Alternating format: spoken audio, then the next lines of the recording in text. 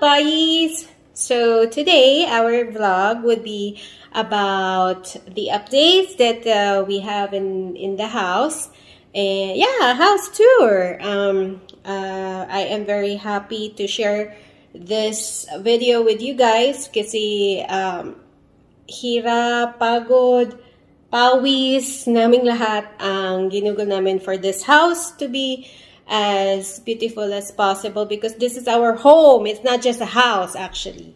So I'm very pleased and happy, so excited to share to everyone our house. After years of seeing and traveling places, we decided to leave our home in Manila, Philippines and traveled 11,800 kilometers to London, Ontario, Canada, with the goal of giving better future to our kids.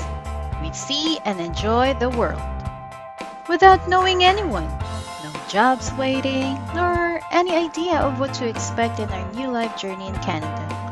We had to find work, adapt to new weather, and see new things every day. This is our journey in making dreams come true.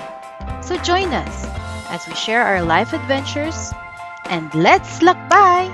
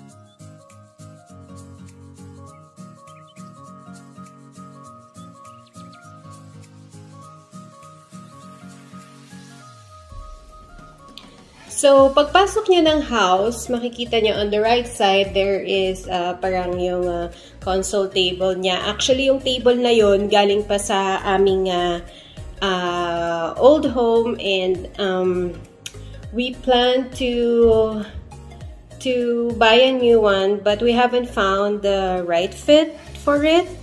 And I wanted something longer and thicker. But anyway, in the future, we would surely be finding the one that fits in that area. Pagpasok mo dun sa living room, yun yung medyo kinumpleto na namin kasi mahilig manood yung family ko, and we would most likely spend our weekends sa living room, kaya medyo yung pinili naming sofa, yung medyo parang pwedeng higaan, ganun. And actually, kahit makakatulog ka sa laki nung space niya for sandalan, ganun. It's not just for the upright na nakaupo ka. Pwede ka rin mag-lounge or something. So, kahit makatulog yung mga kids, pwede. So, and then, kaya rin medyo naantala itong video na ito because we were also waiting for our dining table, and we were so happy when it arrived actually a few days ago. And naalala ko doon sa aming lumang bahay, we had a 4-seater dining set na binili namin sa IKEA from Ontario. Tinravel pa namin siya to Winnipeg, and in the old rental house that we had before, nakasandal pa siya sa window.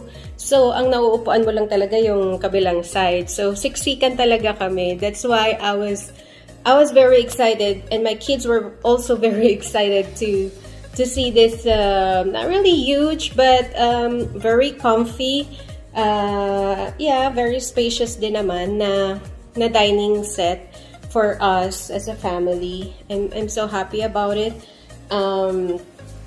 Actually, this was a personal choice of my husband. At first, parang feeling ko, hindi siya mag-fit dito sa house na ito nung nando kami bumibili sa furniture shop.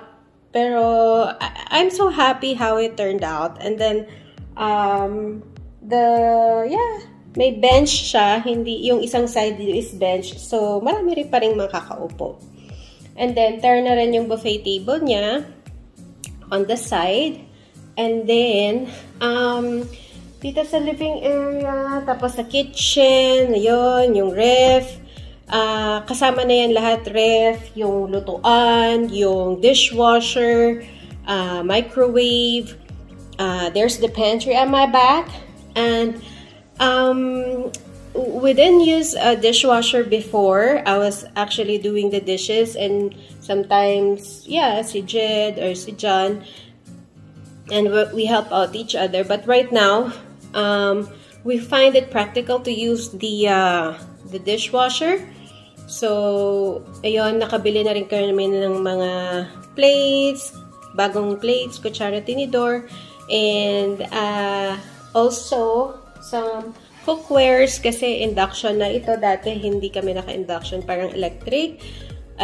Ngayon, induction na. So, the cookwares has to fit in that kind of system. And then also, we had a patio here in this level. Actually, bumili kami wala sa plan, nabibili kami ng patio set. Kaya lang, we wanted to enjoy the remaining summer when we moved here, and of course fall bago mag-winter kasi hindi na kami makakalabas pag winter.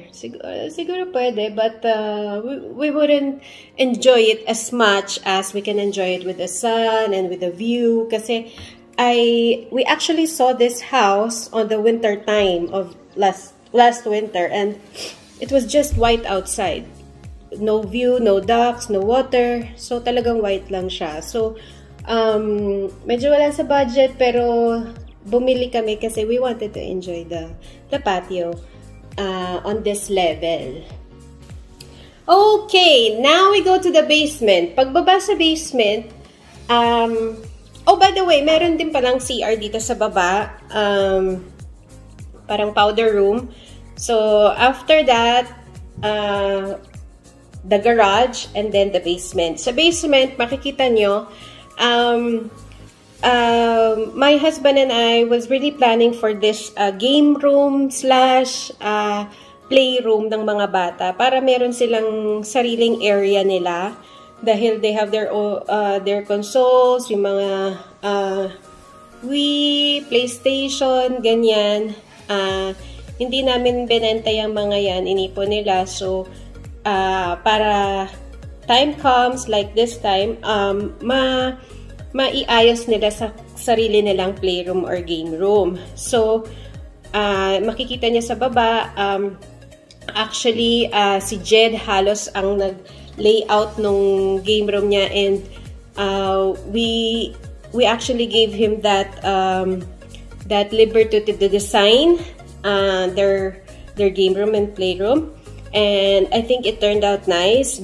John, my husband, helped him too. And then in that area also, you will see a little workshop of my husband. Yung mga kanyang RC, yung mga miniature cars niya doon na mahilig siya magbutingting. Meron siyang area doon. Yung kasama yung 3D printer namin. And then on the other side, you will also see our aero garden. Medyo mahilig kami magtanim within the house. Actually, sa Pilipinas pa, we also had that kind of setup. We had a small farm in Pampanga, and mahilig talaga kami sa ganyan. And then, I also had a portion of the basement. A small portion lang naman which is really not finished yet. It's like a small gym. I had my bike there, some weights. Wala pa yung... Gusto ko rin bumili ng parang gym equipment. But that's not really on the priority right now. But you can see there is a small area for that. And then, yun, hindi pa rin kami tapos masyado dun sa basement kasi makikita nyo may mga tackle box pa, yung some mga kailangan pang ayusin. Pero, we try to fix what we can. Ayaw rin namin biglain kasi kami lang talaga. Since nung lumipat kami, nag-rent kami ng U-Haul, storage, hanggang sa ilagay lahat na dito sa bahay, kami lang talaga. So, I think we deserve a pat in our backs. I'm so happy with my family. We're trying to help each other talaga. And ang hirap din na wala ka rin masyadong kakilala because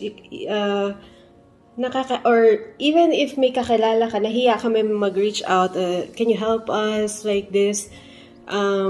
We tried to do it on our own, and pretty good na ano naman namin on time. And ngayon medyo na-enjoy na namin yung ganitong setup. Okay, in the basement as well, you will see on that video, there is also, kasi this house that we bought is a walkout basement. So from the basement, there's a door going out to your backyard, which is not yet done kasi nga the builder said the city still has to inspect it. We cannot put any grass or anything, and we cannot fence it yet. That's why medyo rough, parang yung lupa pa lang siya. And then, but there is a door that you can go out to your backyard. So, maganda rin. But, maybe it will entail time because, of course, budget-wise, medyo mahal magpa-do ng backyard. But, of course, we wanted that, and we wanted to to fence our house so that we can also enjoy our own backyard, and maybe in the future, because my kids would love to have a pet, maybe get a dog or something, a small dog. So those are the future plans for that area. Okay, in the garage naman, you will see that actually I would like to say thank you talaga to my husband, kasi pinagtiyagaan niyang ayusin yung aming garage. And kung makikita nyo yung gulong, inakyat niya talaga doon, hindi yung nasa baba. That would entail a lot of space. So I liked how the garage turned out. Ang bilis niya ring naayos with the help of my son. And yun, ang ganda ng pagkaayos. Hindi siya masikip. Although yung aming isang sasakyan, yung truck namin, ay hindi siya kasya. Masyado siyang mahaba. Yung Silverado namin na luma ay medyo mahaba para dun sa... Actually, parang ganyan lang yung may awang na ganyan. So, hindi namin siya maipasok. So, dun siya sa labas. But, in any case, I like the garage as well. Spacious. Nalagay naman namin lahat ng kailangan naming ilagay doon. And, bumili kami ng mga patungan, yung mga shelves and stuff like that. Because we never had that before. And, yun. Okay, going up naman, carpeted na siya, pataas. And there's a nice, parang light on the sa main staircase. And then, we have sa taas yung laundry room. Yun yung isa sa gusto ko dito sa house na to, because I am able to do my laundry while I work from home. Kasi work from home ako ngayon. So, in between my breaks, I can, do the laundry. And then, after the laundry, there's a lot of storage too. And then, in our room, ang aming room, the master's bedroom, has its own bathroom. We don't have a tub, but yeah, I can do without the tub kasi hindi naman talaga ako mahilig. Yung banyo ng aking kids, may tub siya, which is good kasi mahilig yung mga maliliit na magtampisaw dun sa water, ganyan. And then, actually, naalala ko nung nandun kami sa rental house na tinirahan namin. Di ko maintindihan, winter yun, mahilig sila sa water doon. Yun. Tapos, yung aming room, nagpalit kami ng bed kasi, matagal na rin yung aming bed. Galing pa ng Ontario yan. Binili lang namin sa, I think, in Walmart pa that time. And then, pati yung kutsyon, and we had to give it up because I really wanted the big bed kasi mahilig matulog yung dalawang maliit sa amin. So, gusto ko pa rin na, magkakasama kami, and they still wanted to. So, as much as, gusto nilang sumama sa bed namin, they could do so, lalo na kung medyo maluwag. Kaya bumili na kami ng king. But actually, hindi pa rin kami nakakabili ng comforter, ng bagong pillows, siguro in the next, kasi medyo busy pa. So, gamit pa rin namin yung comforter namin ngayon, kaya medyo bitin doon sa kama. Tapos yung mga pillows, hindi pa rin kami nagpalit. But good thing na iset up na ng husband ko yung kanyang computer.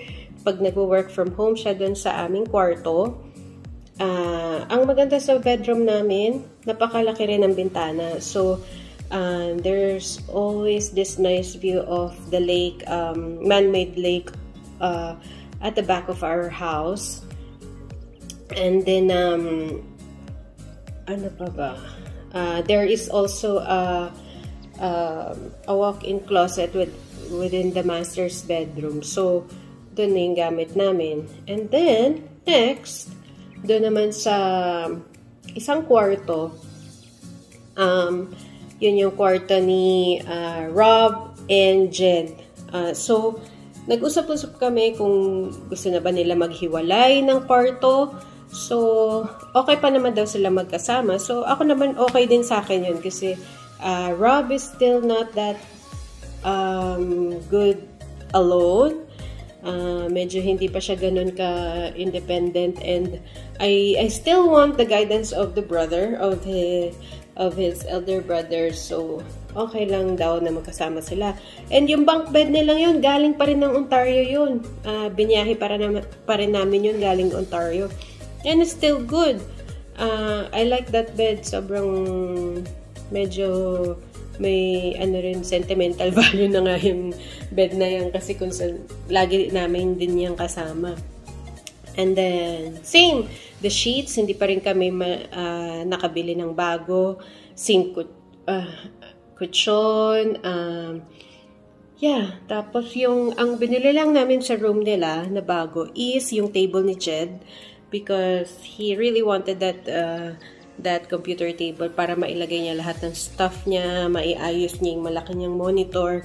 And then, we also opted to buy a small table for Robbie para pag kailangan niya din mag-computer, meron siyang sariling area niya on the other side. So, nandito yung bed, space, and then dito yung mga computeran nila. So, I think this space is just right. Hindi siya yung super cluttered. May space pa para makapagbihis sila. Ayun yung anak ko. And then, meron din sarili silang dresser. So, doon nakalagay yung gamit nila. As much as possible, sinasabi ko sa kanila, ayoko ng kwarto magulo. So, ayun, siguro po ngayon, this time, magiging mas independent, mas maayos na sila sa kanilang kwarto, dahil makakagalaw na sila. Okay, now we go to the other room, which is actually designed for Jules. Right now, hindi siya natutulog doon, pero we have a bed for her. And minsan na nap time siya doon. Meron siya sariling table also niya for whenever she writes or do stenciling or puzzles or simply just playing. And then the computer table, or the table that you saw there is actually my working area. So doon ako nagwo-work from home. And yun, for now, hindi mo na siya nag-daycare. Kasama ko siya everyday and we do stuff together while I work. So, minsan nag-stencil siya doon, nagsusulat siya while I do my work. So, yun. Meron din siya sariling dresser. The sheets, hindi pa rin kami nakabili ng bagong sheets, unan. So, hopefully, makabili na kami next month. Yan, I like the way we put the elephant, colorful elephant painting. Meron mga painting pang iba, hindi ko pa rin nasabit sa kanyang room. And dun sa room ng boys, meron parang dog painting naman, parang ganyan. Sa amin, wala pa rin, medyo dull pa nga yung itsura ng room namin kasi hindi pa kami nakabili ng bright sheets. Mas gusto ko dilaw or green maybe. And there. So, what else? Dun sa may paakyat pala sa stairs, we plan to put yung parang, what you call that, yung sa curtain na hinihila. Meron kasi sa room namin tsaka sa room ng mga bata. Pero sa may staircase, may isang window doon, wala. Pati dito sa may living area. Kasi napaka-wide ng mga bintana. Pero It was not included in when we purchased or acquired the house.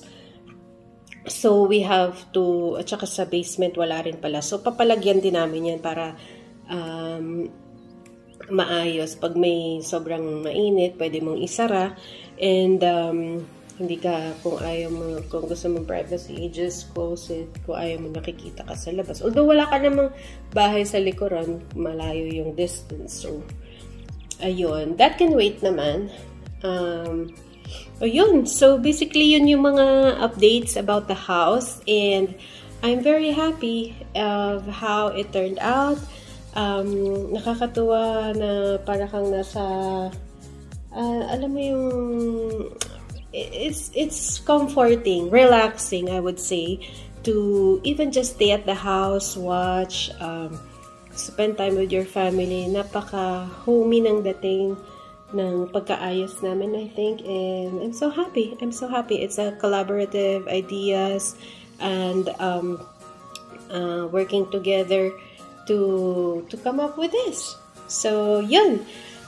Thank you so much, everyone, for watching this house tour or house updates of our home. And sa mga nangangarap magkabahay, it is not impossible. It's always possible.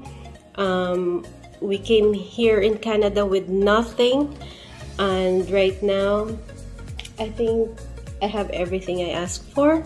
And do message me if you have some questions about the house or our migration here, and I would be happy to answer all your questions. So yan. Oh, I'm so happy. I'm so happy. Thank you sa lahat ng subscribers for staying with us, and we're actually so thrilled sa mga, lalo na sa mga bagong subscribers. Mas active sila mag-message, and nakakatuwa, nakakataba ng puso. And as I've said, this video is all about positivity, all about growth, all about our life experience here in Canada, that we really want you guys to get something out of it, learn from it, and see, baka ito rin ang gusto nyong buhay. So, we are happy to share those with you. Anyway, this is Let's Lakbay, and see you on the next video. Bye! Thank you so much for watching. If you have any questions or suggestions, please write in the comment section down below. Click that subscribe button and hit the bell to get notified of our latest updates and videos. Don't forget to like and share. We promise to give you exciting and fun-filled videos here on Let's Lakbay.